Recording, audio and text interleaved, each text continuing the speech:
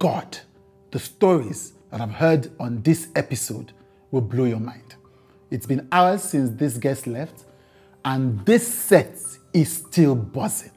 Just Adetoun has been called a clout chaser, and I asked her about that, but she insists she's a prophetess and an activist.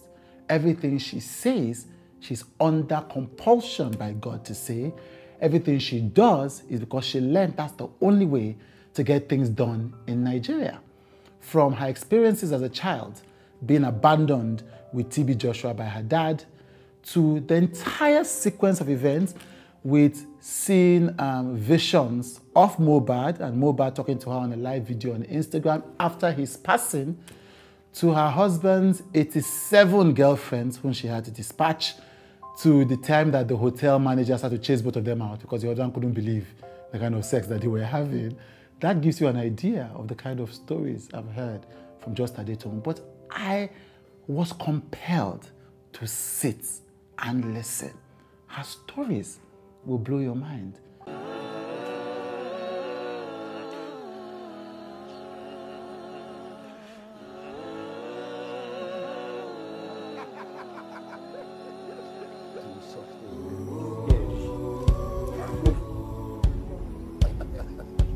Come for me.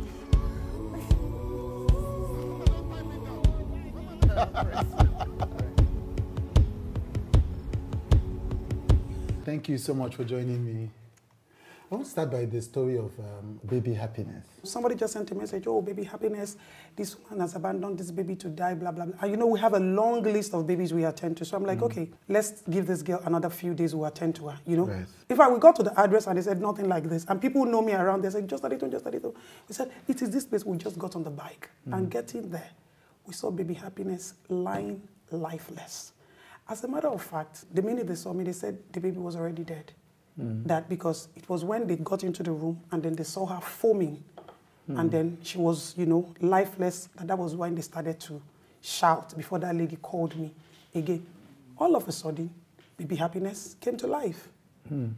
Baby happiness was, you know, breathing and all that. So we got there, I was like, wow. I saw 4 other kids there, baby happiness siblings. So the story of baby happiness is the mother is a young lady who has been exposed to whatever sort of relationship, because the shocking thing is, by the time we took baby happiness to hospital, we discovered that both parents are positive. They're carriers. Right. So you can imagine. So baby happiness is from another father, and then the other kids are from other parents, and then we had to pick baby happiness up, and then, you know, took her into custody, and then called Lagos State. So they brought the ambulance, we took baby happiness to the hospital. Normally, once we get them into the hospital, we want to check everything. So we said, okay, do a blood test, do this, and this kind of stuff. Baby happiness is HIV positive. I'm like, what? You know what? Test all the children at once for me. They tested every other 4 of them. They were negative. Oh, thank God. I said, you know what? Where would this be coming from? Then the people told me, oh, madam, there's a man that usually comes here to sleep with her. That this is not even a house. Flood took away her house, her things, and then that baby was barely about a week old. And so they just wanted to help her. That was why they gave her that house temporarily to stay in. That even at that, you still see different men sneaking in the middle of the night to sleep with baby happiness mom. And I'm like, what? So, you know, we took baby happiness to the hospital and then kept her there, receiving treatment, and then we had to start calling all the departments, you know, to do all sort of investigations and all that. Baby happiness is finally been discharged from the hospital, and we've handed her back to Lagos State government. Baby happiness is the governor now, and I'm sure she's going to get better over time. That's amazing. Well done. Where was her mother, though? We didn't meet her mother when we got there. She came into the room from somewhere. I don't know, maybe they went to call her or something. She came into the room, but she wasn't there when we got there. So is she involved in the baby's life now, that the baby's with the government? So what happened is, when we got to the hospital, because once we take such people to the hospital, we pay them.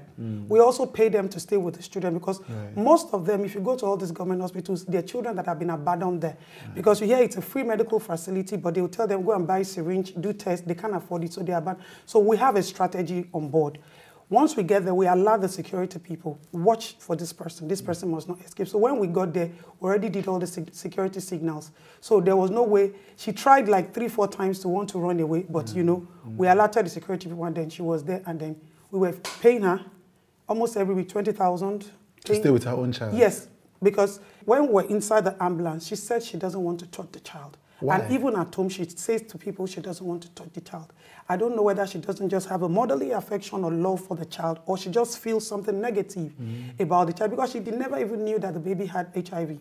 It was when we did the test later that we told her, and then we started to ask her questions. She also doesn't even have any prior information to what HIV/AIDS is and all that. But from the onset, she's been morally, socially, emotionally, motherly disassociated from happiness. So the first signal we got when we got a message was also, I'm going to leave her to die. Right. So she sent the message. She didn't send the message. Somebody who saw her, heard what she said, went into the room, took a video of the child, sent it to us, and we heard this in the video, and when she said, make the child die, nothing concerned me. Wow. So obviously she didn't want that child. Yeah, so she was actually possibly hoping that this child would just die. Yes, she was hoping, yes. As a matter of fact, as at the second day, people didn't recognize that that was still baby happiness. Right. You know, so I feel that girl, happiness has a purpose in life, which must be fulfilled. Yeah. So we are monitoring her, especially from every other child that we have. You have an NGO called Feed a Child, I think, yes. When was that founded? 2015. Okay. Feed, Educate, Enlighten, Dignify a Child Community. Feed, Educate, Enlighten, Dignify a Child Community Initiative. That's what the feed means. That's what it means. Right, okay. So it's our right to feed those children. It's our right to educate them. It's our right to enlighten them about what is right and what is wrong, immorality, moral decadency in the society. It's also our right to dignify and respect every child. So it's a community thing. So we go around communities, we do all of this. Right. And so why did you found it? Coming from a very wealthy, rich home, my father had everything money could buy. But there was one thing money could not buy. I was completely a paralyzed child. I couldn't walk. My father flew me everywhere in the world just to make sure that this girl can walk. So if you tell my father, there's a doctor in Italy, there's somebody in Rome, we're there. My mom was there, you know. And the last resort, my mom is an Igbo woman, my dad is Yoruba. So, you know, you marry an Igbo woman to Yoruba land, and then they'll be like, where you go see this kind best outbreak, you know? So they gave my mom the last chance, the last of the chances. So the last chance was, there's a place in Italy, they're going to take her, and then they're going to make her walk. So who gave her the last? Her in-laws, your father's family? My father's family and my father. So, okay, so once this doesn't work, take this child and go back to your Igbo land. Wow. You know? So they went to Italy, they took me to Italy. And then the only thing the doctors could do with all the money they paid was to give my mom a one-legged shoe higher than the other and say, okay, they should start to do therapy, and then by the time I start to stand, you know, one leg will raise, you know, when the one heel is higher than the other, that's the best they could do. So put me back on my wheelchair and then came back. For one reason, I think I'm the only child my father spent so much time and effort getting to the root of who she is. So if you're telling me that my dad apologized, my dad never apologized. As a matter of fact, from all the children that my dad had, I was the only first and only person that on the day they were naming me, armed robbers came to attack my father, to the point that my father jumped fence. And that day my father jumped fence from Alausa. You see that ShopRite, the current ShopRite, you will notice that there are some blocks of houses up until that fire brigade or whatever, brigade, my father owned all those houses. So that was the house they wanted to do my naming ceremony. Armed robbers came to attack them there. My father jumped fence, found his way to highway, got to Illusion, and that was the last time my father slept in Lagos.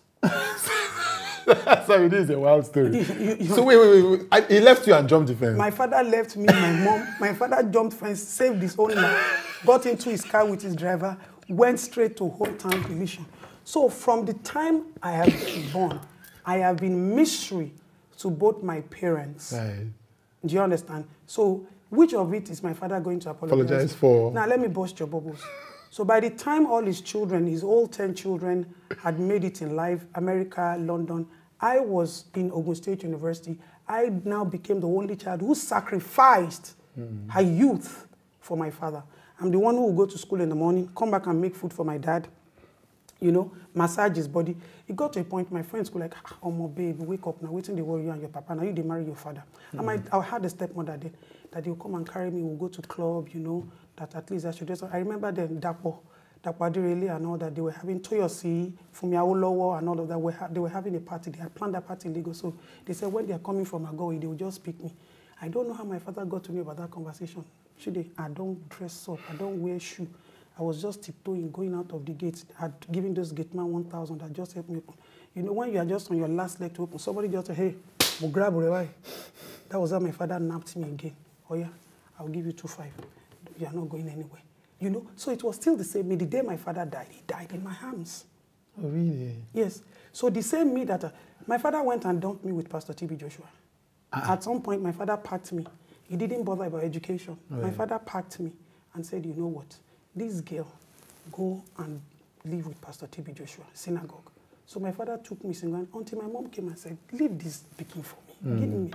Sending you to TB Joshua, did you think he was doing a good thing for you? My dad thought he was helping me to build my spiritual life. Because when my dad was alive, he belonged to, you know, those days, the rich people, you must belong to something, whether it is Ogboni or one calls. So which one did he belong to? So he was a lodge member, all these Ogboni things, because even when he died, that was another drama for another.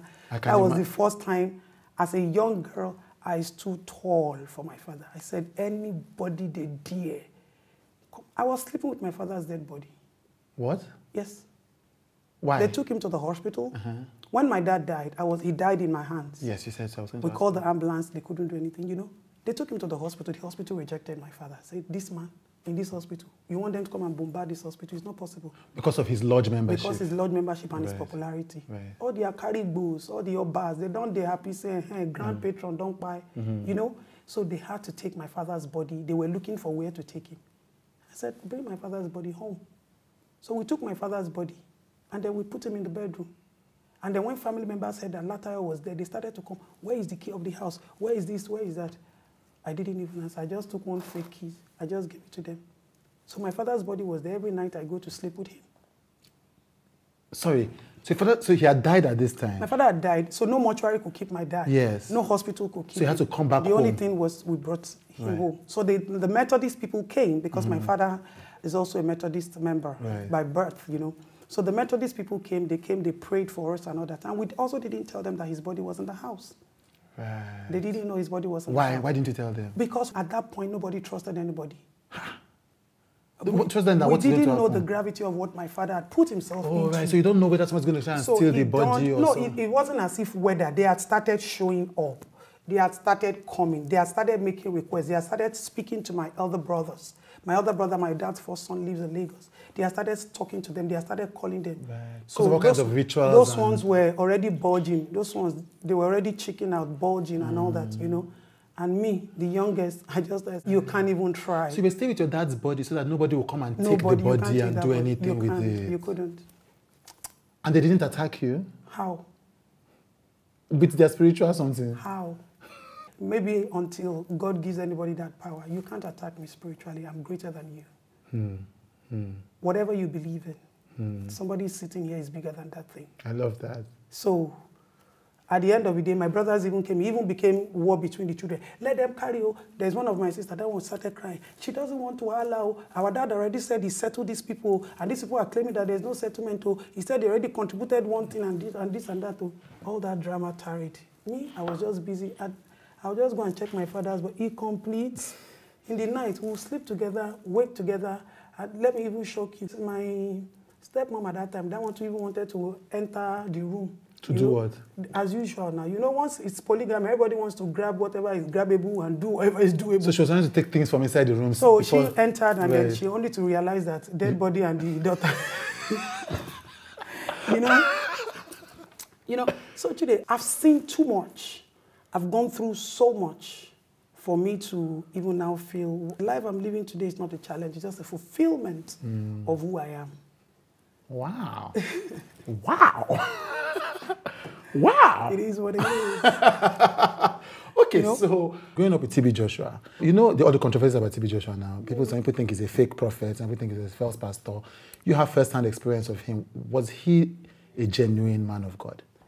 I was young at the time I was living with TB Joshua, but I saw rare things.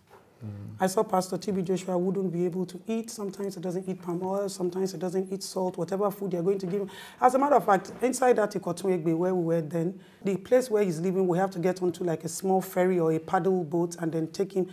Pastor TB Joshua didn't have a bed. He didn't have AC. He didn't have TV. It's just like a room that was combined with wood.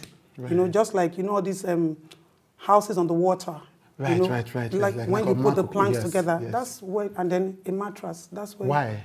That's the life he was living as at the time I was there, you know. And then if he wants to come to the church, they bring him to the church. He has an office inside the church as well, but if he has to sleep and all of that, he goes there. I remember his daughter, Tokbe. I remember his wife. For a very long time, I never saw the wife coming close. And I asked that question, said, when you're, that there's nothing like sexual. He cannot have sex with his wife. Oh, there's nothing like sexual. That's when you're spiritual, you're clean, you know. So how do you get the children? No, like there are times where he has to step stay. aside. Okay, yes, right. And then I think it got to a point in his life where that wasn't obviously happening anymore, you know. Well, what wasn't happening anymore? Like the separation? Maybe sex and all of that. So I must have stopped having sex at some point. Pastor TB Joshua got to a point where his life was even controlled, even his preachings. Obviously, TB Joshua is a very, very spiritual being. Though the relationship between Pastor TB and Joshua and I and my dad was different because, you know, my dad was a spiritual, craven person.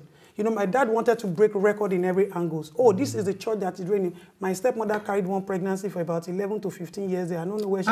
Yes. So when it got to that point, that was how they got encounter with Pastor TB Joshua. So they carried that with that pregnancy there, you know. So Adetoun, you have a lot of stories. Hold on, sorry, wait. Your stepmother had a child for 15 years. Had a pregnancy for a very long time, yes. Until tomorrow, she never gave birth to that child. So, but after my dad died, she's got twins. I don't know how she got the twins, you know. But until, I remember my papa don't buy flask, buy everything. Where, you know, when we're going to school, we were in boarding school. Hey, by the time we come back, we're coming to do it. Come on, we would like, when you born, call us, so let them come. And say, no, well, we they go, they come. We they go, they come. We they go, they come. We not see better. You graduated and the baby has not come out. We graduated. Was she really pregnant? Yeah, she was pregnant. So this was a spiritual attack? Yeah, but whatever spirituality is, what spirituality it is, you know. But me, I know, say, I enter secondary school, graduate, I still not see Pekin. So it was when it got to a point, that was when my dad took her to TB Joshua, because then, you know, there could be a miracle and all of that. So they took her to So do you think the miracle happened? That's why she eventually had the twins? No, she had twins for another man after my dad died. So what happened to that baby? The pregnancy disappeared after some time. So we didn't see anything anymore. So that must have been a spiritual intervention. So that was a spiritual intervention. Okay, so you did answer the question. So do you think that TB Joshua, so he was a spiritual man? Yes. TB Joshua was a spiritual man. Yeah, but do you think he was a genuine man? See, let me tell you something about spirituality. God uses spirituality in different ways. Why do you think that the blog, Gist Lover, is on your matter? You know, because, so in researching for this interview, they've said some really heavy things. They've said that you're a member of Ogboni. Now, it makes sense. I mean, you've mentioned your dad, so maybe that's what they could say. You're a member of Ogboni. They've called you a former call girl. Is there any truth to any of these allegations they've made? And what exactly is the fight that you and this blogger have? Number one, you and I, nobody knows who Gist Lover is, number one. Right. Number two, I'm sure there's something they always say on social media, come with receipts. Nobody, upon everything that has been said about me, there has not been a single receipt. So whoever that blogger is just trying to change the narrative of me as just Adetoun. Like when they started to talk about myself and my husband, his ex-wife ran to him, Madam, you have failed in court. Spiritually, you have failed. This is a woman who has appeared to me in America as a cat. This is a woman who would appear to me in the middle of the night. Sometimes my husband will be like, what is all this fight? I will tell my husband, listen, the only reason why I just overlooked this woman, I have not gone into prayer and fast, because she's got kids for you. I have been invited by the leaders of witchcrafts before. Before election, there was no Atiku, there was no Peter Obi. They were after my life because of the way I fight. Who was there? Who is there? Politicians. Right. Because of the way I also come to attack them. My husband used to work with them. As at the time I met my husband, he was not working with the government anymore. And he's a technocrat. But they keep looking at it that, you be Lagos boy now, you be APC, your wife not supposed to do the follow your wife, talk now, calm her down. And one day, when one of them called, my husband said, you know what, the only thing you people can do to this woman that I know can stop this, if you can take her to India and let them drain her blood and put another blood, so that by the time she wakes up, she would have lost memory. That because even me, that I am her husband, living with her I don't understand how she does this thing. And I was able to fight and conquer. I had 14 miscarriages. 14 times, 14 miscarriages with all my receipts, my scan. For your husband? Yes. This is 8 years. I get that.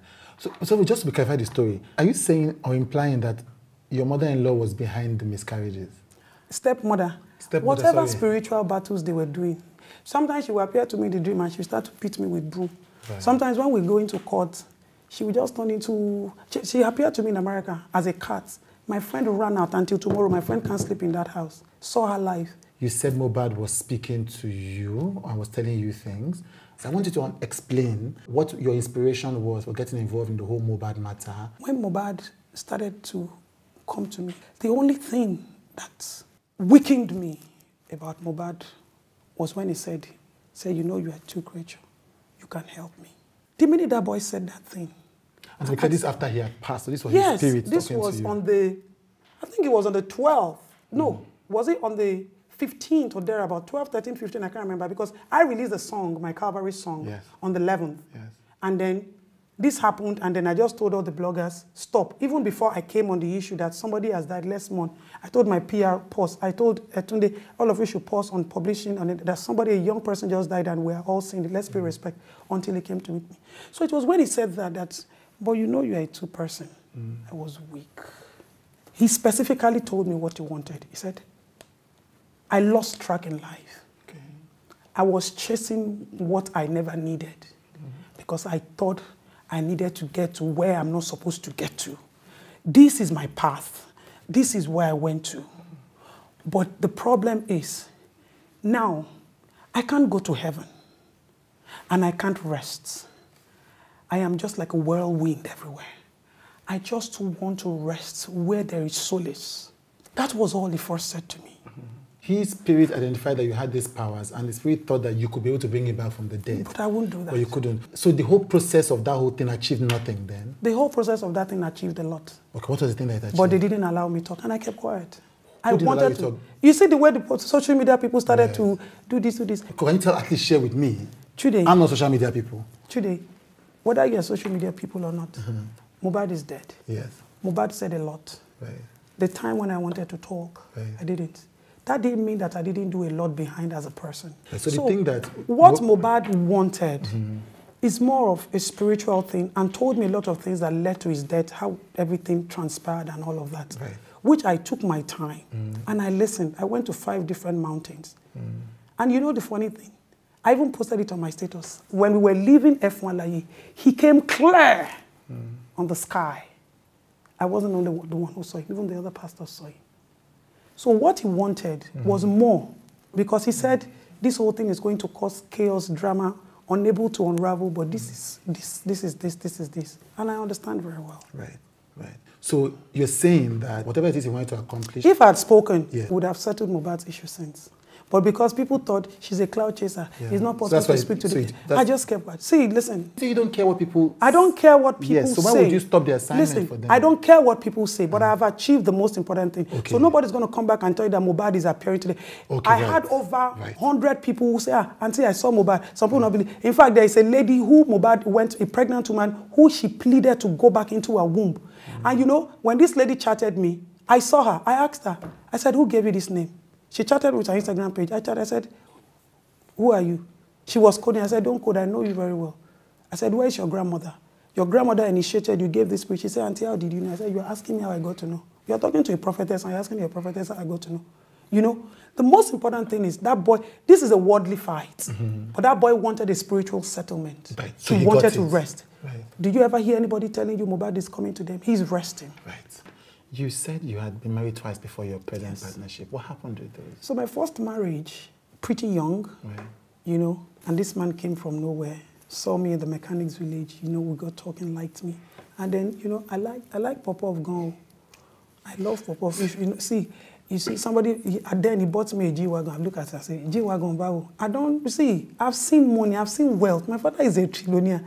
And the Madeleke and all of them, they used to come to our house then to play with my dad, have meeting conversations, all this FCMB. So it wasn't nothing to me. This guy only used Popov to trick me. Ordered Popov in America and told them to deliver to me in London. Now I fall in love today. I say I fall in love. I fall. I can't love up. I go love that man. I love that man finish. Gave birth to my first son. I said, don't for London. But you know, the London in me, you know, this is a guy that used to give me $1,500 every day. What? Posting money to me from America. By 5 o'clock in the evening, he's already at the post office, either at the airport post office in New York. So every day I was always going to the post office in London to receive money. I have a whole bundle, you know. This is somebody that would saw fine girl, and then don't forget, he already had the gist that now 1 trillion and one marry me, my man no agree. So he don't buy G-Wagon, say, make it, all that one no work. Now that pop off, you know, work. I wanted to come to Nigeria. I wanted to be the person, okay, I read this at my first degree. I wanted to, you know, do business, do everything. He told me, no, stay in London. I said, I had to go to Nigeria. He gave me condition. He said, the only reason why I can allow you to go to Nigeria is if you have to go and stay with my father in Oboluku in Delta State. Yeah. I say, you see me finish, fine girl, we set like me, I born. I don't even resemble, say I don't see Bele before. Make I can't go village, Name, with daily goes. He now said, okay, I'll buy you a house in Ogudu. See, English came you, English wiped me. When he now said Ogudu, I now started to call my aunties. I said, where is Ogudu? They said, oh, nice area. Don't worry, if you are coming to Nigeria, you can stay there. The minute he said, there's one area in Ogudu, Pako, I'll buy. I said, me, go live for Pako, Omo. I say, me, I'm not going, no. Omo, that was how I scattered the whole drama. I said, I'm not going to live in Pako, and I'm not going to live in your father in Asaba. I am here. I don't know what carried me. Now, so I carried myself, enter plane with 120 pounds. And I said, okay, there's my auntie now said, that should come to Nigeria, that I'll stay in Magodo. Magodo, I said, Magodo, Alawalam. That was how I packed my bag and baggages and said, yes, I've arrived. That was how I got to Nigeria. Almost the minute I touched ground, that was the end of my relationship. The guy just closed eye for me. In fact, the guy punished me. Now he helped me call immigration, now he punished me. I went through miserable life. You told you were married? Married, now he paid my bride price. Relationship, he paid my bride price. Right. So when you came back, then he now turned against you. That I disobeyed. I said they know they disobeyed their Tama. They know they disobeyed Guinea-Kwa. So Baba Shabi became the most challenging man that I've been with. Right. But we weathered the storm together. Right. So today when people say, my husband did this for me, they like, now did you use? I'll be like, my husband will tell them, come and enter. When I met him, he had 87 girlfriends. Sorry, what? So when you met your husband, he had 87 girlfriends? My husband had 87 girlfriends. Like girls that were his friends? That he was sleeping with, they were enjoying. Baba Shabi tell me that. Let me even shock you. Baba Shabi tell me that. When I said, Baba Shabi, who is this one again? He said, I'm looking for a job. I said, you will no get job. Where is your recruitment center? Where are you looking for a job for them? You that you have left Lagos State, you are the one looking for a job. Baba Shabi, you know, so I fought the battle. Some people came with revenge. He gave me Bele, he said, no, go collect. I remove Bele. This one will come. I dated you for 15 years. This one will come. I've been with you for 20. This one will come. So I leave my husband to sleep with you. Because I realized that I was an assignment in his life. Wow. 87 babes. You know what it calls me at some point? Damn blocker. When I read those charts, some of these girls, he doesn't even go to meet them. They'll be like, I saw you with this Just Adetoun girl. What are you doing with her? You that you like boobs, she doesn't have boobs. You that you like ass, she doesn't have ass. When I read, I just say, thank you. So when Baba Shabi is expecting to read up the chart, you just realize that this, who touched my phone? I said, like, your counselor is here, your therapist. So gradually like that, 87 of them, the active babes. Tell me that they were even dormant. These were the active ones. No, I'm talking about the active ones. I'm not talking about the dormant ones. The very first day we went to his apartment in Sweden, there was a hand luggage where they carry go airport. Chude, filled with condom. I said, Baba Shabi, are you working for UNESCO or UNICEF? Or which one are you working? He said, they give you. I said, they give you what? You won't kill yourself. Let me now, okay, you want to laugh. The very first time, Baba Shabi and I were going to sleep on the same bed. We went to Lekki. As a matter of fact, they chased us out of that hotel at last. They wrote a letter that, you, these two people, we don't want to see you again. Because, Baba Shabi saw me naked. He said, go better for all the girls. You have nipple on your ring. You have ring on your nipple. I've never seen this before. Baba Shabi started shouting. The hotel people came. Baba Shabi pushed. He was more like this guy raped me. He said, they said, Oga was, he said, now pay. Now. Baba Shabi was screaming. Baba Shabi was almost mad, seeing me naked for the first time. Well, thank you very much for joining me today. This has been a blast of a conversation. I know. And I'm glad that we finally did it. All my best, Baba. Thank you. Thank you so much.